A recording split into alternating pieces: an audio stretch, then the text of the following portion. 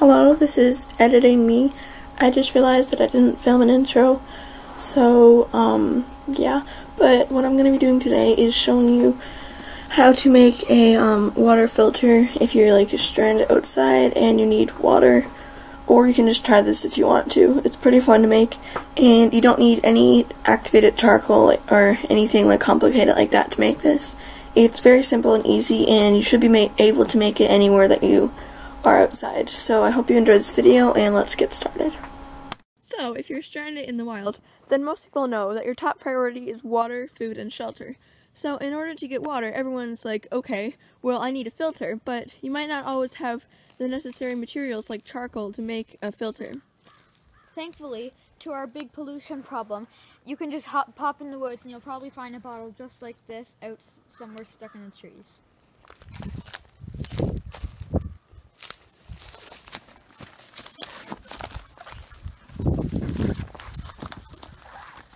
So we're going to be making a DIY filter that doesn't use any charcoal.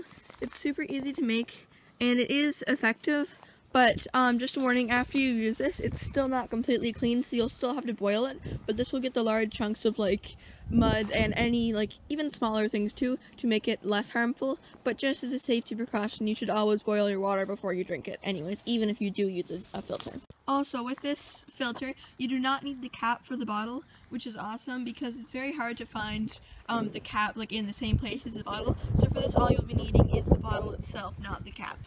It also doesn't matter what size your bottle is. We're using like this square-ish shaped one from like orange juice, I think.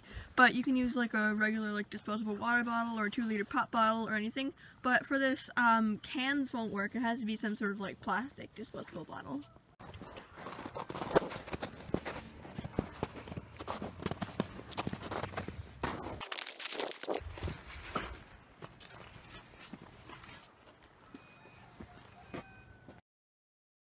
Okay, we just finished cutting them. As you can see, the edges are pretty rough and not even, but it doesn't matter. And also just be careful when you pick them up by the edges, because it is quite sharp. Like even just touching it, you can feel it's a bit sharp, but it doesn't matter as long as you're careful with it. So now what you want to do is take the top that has like the opening and stack it in there and make sure it fits in like that. You can see ours fits just like that. And yeah. Okay, so for this filter, we said you're not going to need any charcoal, but what you are going to need in terms of like rocks and like earth materials is some fine sand. So we actually have this stuff. It's like really fine. It's like gray textured. It's in these bags, but it's frozen into the ice, so we're gonna have to dig that out, and I'll do that in a minute. And then we've also got, and then you need regular sand, which is underneath all this dirt and stuff.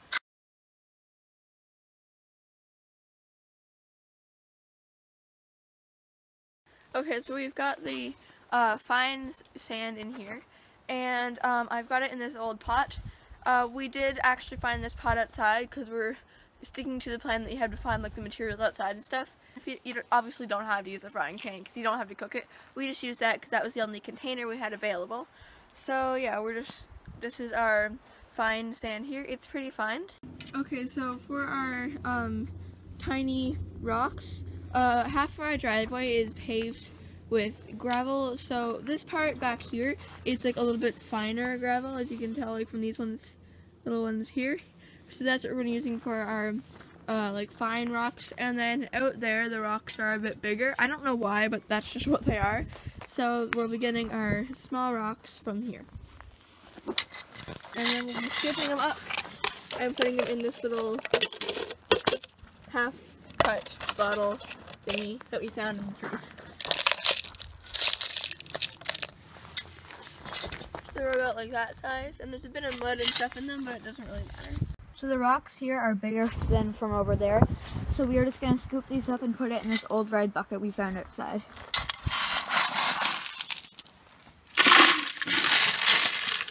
Okay, so we've got our large rocks, our smaller rocks, and our fine sand over there, and we've got our bottle cut in half. And now what you're going to need is a piece of fabric. We've got this like bright pink piece that we found inside.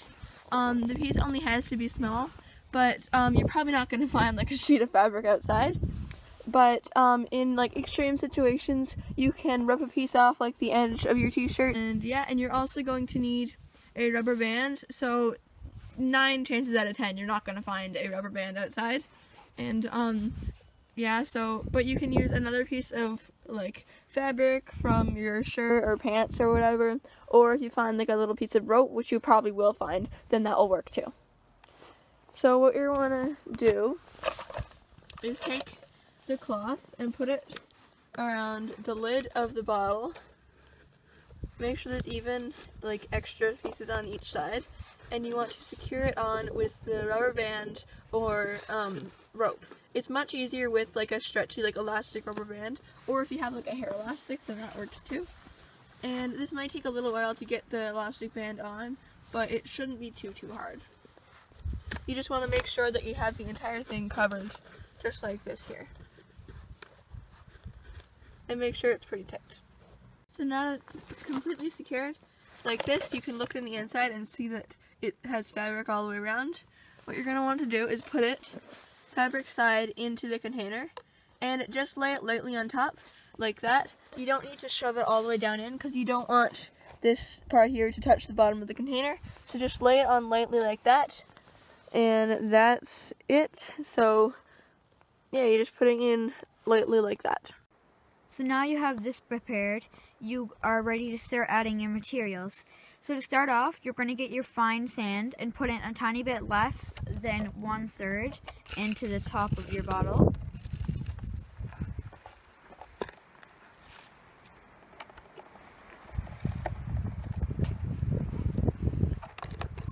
Just like that. So you can see that that is, I'm probably going to add a little tiny bit more to that. yeah. That's probably good there. Just like that, that's perfect. Ooh, the light's kind of glaring a bit. There we go. Yeah, that's about 1/3. Alright, so now you are going to want to get your coarse sand, or in our case, our fine gravel, because we didn't have any coarse sand.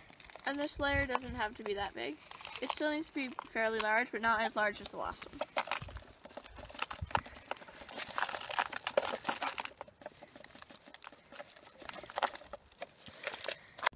And finally, you're going to want to add the large rocks or gravel, but make sure you leave a little tiny bit of room at the top so you can pour your water in.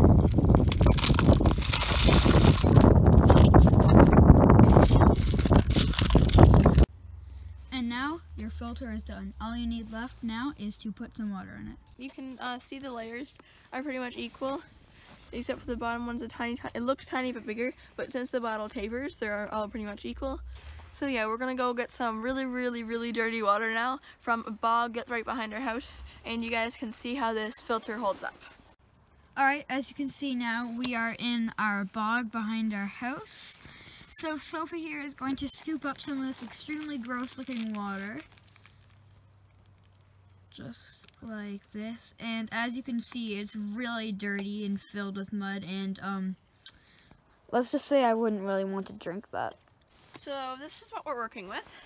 It's completely brown with like little dirt particles and everything. So this is really dirty. So obviously with our filter, you're not going to expect that it's going to come out crystal clear, but it'll clean it a lot, and it will definitely not look like this afterwards. Okay, so we've moved from over there to over here on this flat well cover because we don't want to spill this everywhere, because that wouldn't be good. So yeah, now we're going to see how this filter stands up.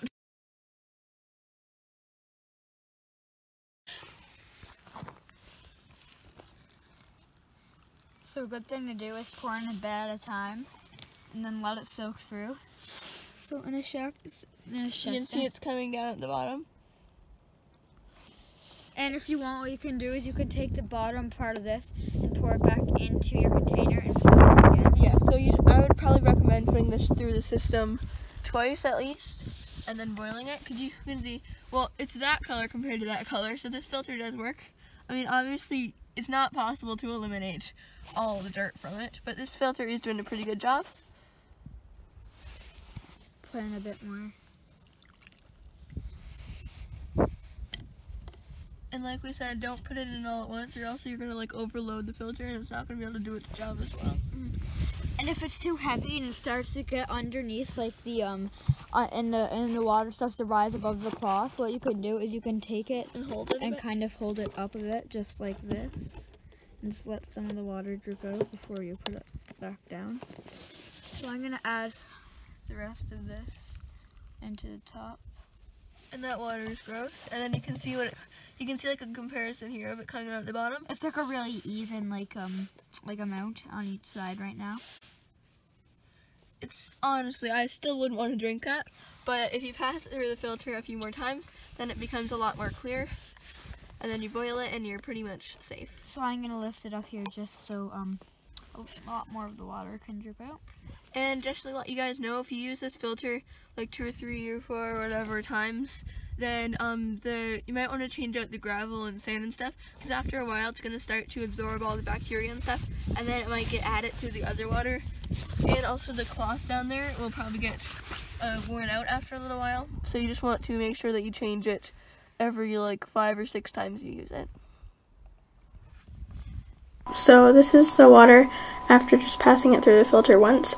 It's obviously not perfectly clean, but it's still like a lot cleaner than that dark brown from before. And if you pass this through a few more times, then it should become even more clear. Then you can boil it and it's safe. I hope you liked this video, and if you did, please remember to like and subscribe. And yeah, so I'll see you in my next video. Bye.